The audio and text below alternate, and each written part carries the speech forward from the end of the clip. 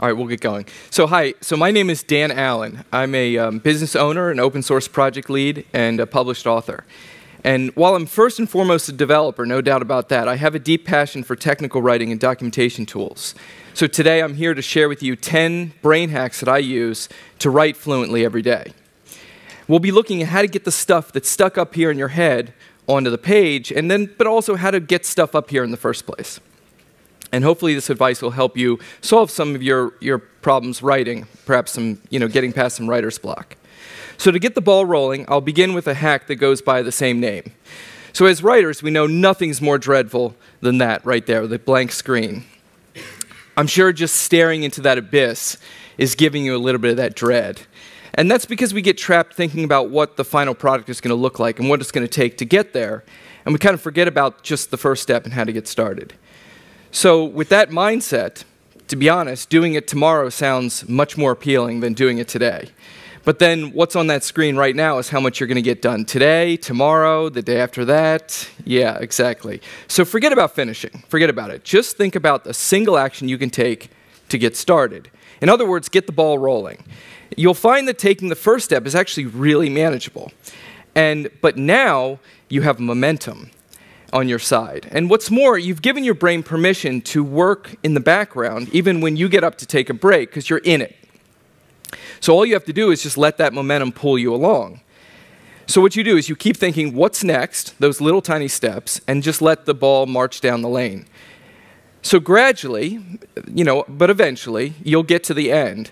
And not by taking some huge, gigantic step, but taking these, it's a journey of these little steps along the way. So don't psych yourself out. Focus on what you can do to get the ball rolling. Though one of the challenges with writing is knowing, well, where to start or where to pick up where you left off. So to choose what I'm going to tackle next, what I do is I consult my WORKLOG. So what's this? So my WORKLOG is a list of tasks, initiatives, so forth that I want to take on. It's nothing formal like an issue tracker or a project plan. It's more like my personal compass. And my sort of safety net. So it provides me hints about what's in my writing backlog, so I don't have to start from scratch. So I maintain this in each project that I work on. So when I go into a project, I know there's a WORKLOG file there, and I left notes to myself from the last time I left this directory, and I can come back and be like, where was I? And I don't have to dig that up. But that gives me the freedom to switch between projects quite fluently, because I don't have to worry, I'm going to forget that I was trying to do something here, and I don't want to leave, because if I come back, I won't remember. So I just know, okay, I'll just note it down. But the other thing is, while I'm writing, say an idea pops into my head, and it's tempting to pull me away from my writing, but I can't continue writing because I'm worried I'm going to forget that. So I just jot it in the WORKLOG, and I go back and continue writing, and I'll just check that later. Now, when I do switch back to the project, to get the ball rolling, what I do is I immediately open that WORKLOG, and I just, I look through and sift through the list, pull a little seedling out of an idea, and I go and replant it.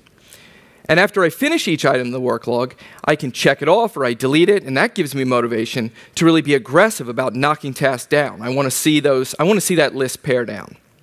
So keep a WORKLOG and take the load off your mind, but also so that you always have something to come back to get your next task.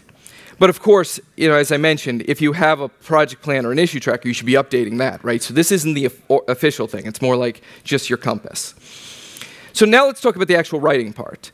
Oftentimes we get blocked trying to figure out how to use the right words. Like, how am I going to say what it is that I want to say? I get the idea of what I want to communicate, but I can't figure out how to put the words together. So we can solve this problem by starting off with a question. As a matter of fact, this is how most conversations work. Someone comes up to you and they ask you a question. You don't pause for very long before you start answering it. And so we can take advantage of that and use that when we write. What we do is assume someone just asked you a question about what it is that you're about to write. A good example would be, what do I need to install your software? Okay, well, I know the answer to that. I'll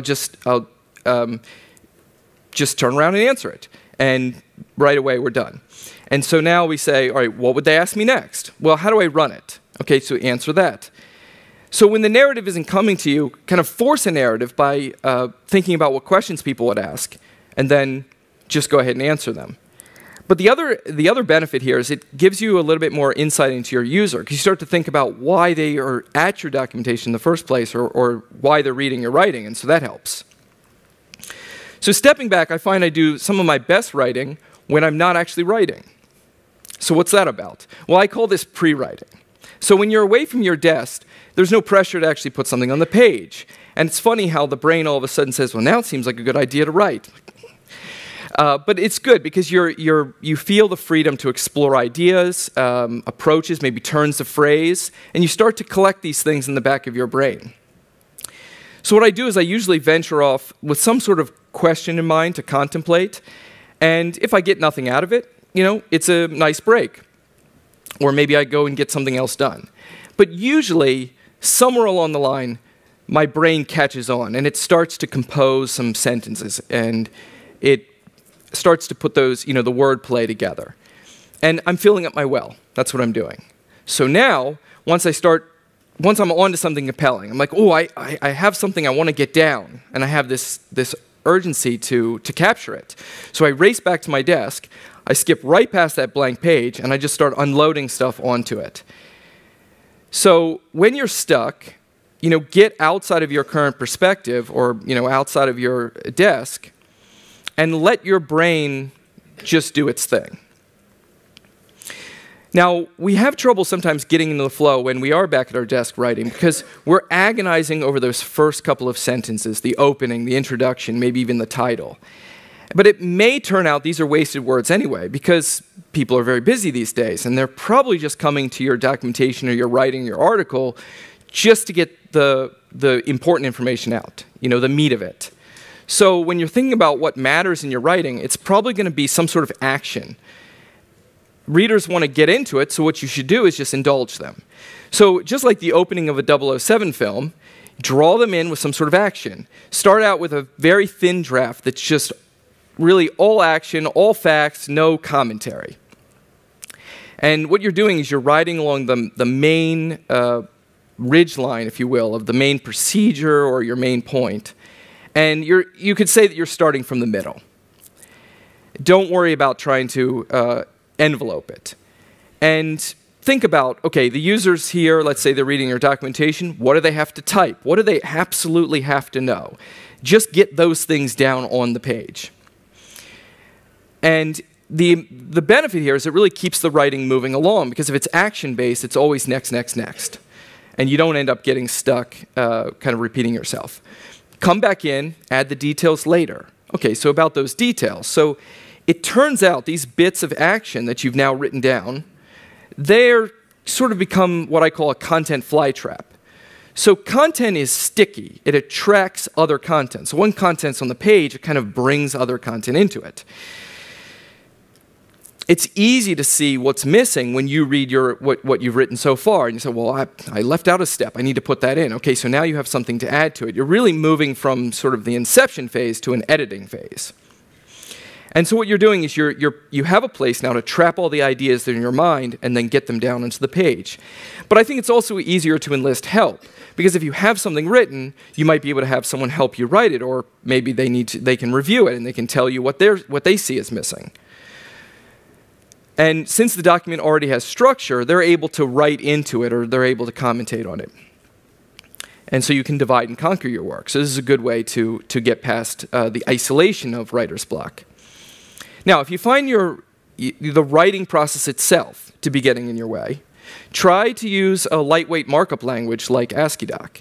So writing in an AsciiDoc means being able to focus purely on the content. So what do I mean by that? Well, aside from a few semantic notations that you can see on the screen, there's no rich text formatting, there's no hidden text, there's no presentation details, and there's no ornate markup to really get in your way, and to prevent you from seeing the words that you want to focus on.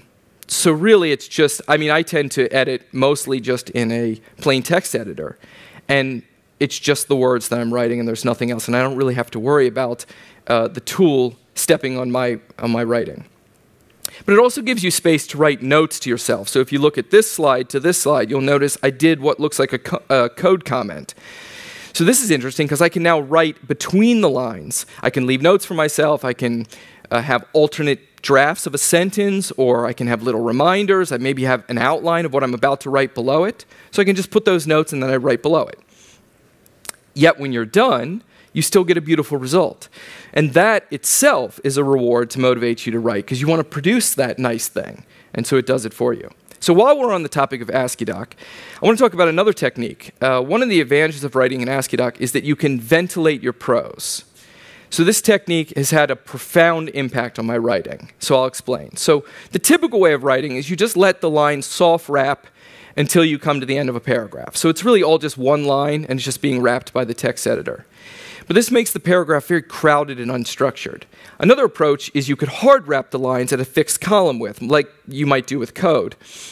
But this causes you to waste time reflowing the text. Every time you edit the beginning of the sentence, you have to reflow the whole paragraph, because now it shifts all the words off the end of the line. And it also inflates the diff. So when you look at what changed, it looks like you changed every line instead of just changing the one word. So although we do group sentences together to create paragraphs, each sentence itself really stands on its own. It's a complete thought. And we want to grant it this independence. So the way we do that is we ventilate the prose. So each sentence, it gets its own line. So that's going to look a lot like code. Each statement in code gets its own line. So putting in each sentence on its own line makes it easy to break paragraphs apart. So if you look at the screen right now versus now, we can see I can easily just split this paragraph apart. I don't have to go find the sentence and cut and paste. And you can also reorder sentences, replace them, disable them, or just knock them out entirely. In fact, they look a lot like list items. And if you're in the outlining phase, you just outline by doing bulleted lists. You just remove the bullets, and now you have sentences, now you have a paragraph. You can see how this is transitioning from one stage to the next. And I think in general, it just allows the text to breathe. And that means you're more likely to write content that's easier to read. So you can do things like see run-on sentences, sentences that are way too long, or perhaps sentences that keep starting with it's a, or and, right? So you can start to see those patterns. So I use this technique exclusively when I write now, and it absolutely has changed my ability to get writing done. Now, once you get to a certain phase in your writing, you aren't quite sure where else to go with it. You get to that point where you go, I think I'm not done, and I know it needs more work. You're kind of afraid to touch it. It's kind of become too whole. So what you need to do at this point is you need to take off your writing hat, and you need to put on the hat of your reader and start to get into into their mindset. But you can't do this by just looking at the editor screen, sitting in the same chair, because your brain just won't make the switch. It's still in editing mode. So the trick that I use is I first publish a preview of my writing somewhere, so on a private URL or something, and then that commits me to a draft. Okay, I'm going to review this version of the doc, and then I pull it up on my phone, I get vertical on a couch, and I just start reading through it. So this works for a couple of reasons. I'm in the reader's shoes, and this is why it works. So first, I can imagine seeing this for the very first time. I have a completely fresh perspective of the writing I just did, and I can look for things like, do I like it? Does it flow? Is it interesting? Is it captivating me? And you'd be surprised, it kind of feels like you're not reading your own writing in this mindset. Am I making assumptions, or am I glossing over stuff? But the second thing has to do actually with the screen size. It's important that it's on a phone, because it's smaller and more intimate, and there's not any of the noise around you. So under this microscope, errors just jump right off the page, stick out like a sore thumb. I can find extra words or missing words in a sentence much easier in this mode. I'm like, how did I not see this before? I mean, I was reading it, over and over as I was writing, but you miss it. Now, another thing starts to happen, though. You'll find that you start rewriting the sentences as you're reading them. Just as you're reading someone else's article, you're like, that's kind of an awkward sentence. I wouldn't have written it that way, but you do the same thing with your own writing. So it's actually a lot like that pre-writing I was talking about before. Your brain is composing while it's not at the keyboard typing. So once I've gone through the document as far as I want to, I head back to my desk and I start hacking and slashing, but now I've got this confidence of I know exactly what I want the doc to be, and I don't have any problem just deleting that sentence and rewriting it. So we were overly protected before of our writing, and now we are much looser about it. So to my final piece of advice, comes from a fellow speaker, writer, and creative, Denise Jacobs. So she's a really strong advocate for creativity by banishing your inner critic. As a matter of fact, she wrote a book about it, which I recommend checking out. So she posits that a lot of the problems we face in writing stem from getting in our own way. We're worrying that it has to be perfect, or that this is the only chance we're ever going to get to write it. So we only have one shot. And you don't want to let that stuff to sink in. So find your own voice. Don't try to write like someone else. And just write. And recognize how lucky you are to be able to, move words and sentences around without having to get out a whole new sheet of paper and start writing it again by hand, or in the really old days when you have to white out and then do typewriter over top of it. I mean, you can morph this thing any way you want, so feel like mistakes are cheap and you can make them. Or sentence, let me just throw a sentence out there. I'm not afraid to put it down on the page because I can delete it. So just have a lot of play. And then realize, too, that time will fix those problems. Time is such an important ingredient in the creative process. So give yourself plenty of it. Don't pressure yourself. So speaking of time, I'm afraid we're now out of it, but we'll go over what the brain hacks that I shared today, and then we'll get wrapped up. So get the ball rolling. Consult your work log to figure out what's next. Answer a question if you get stuck.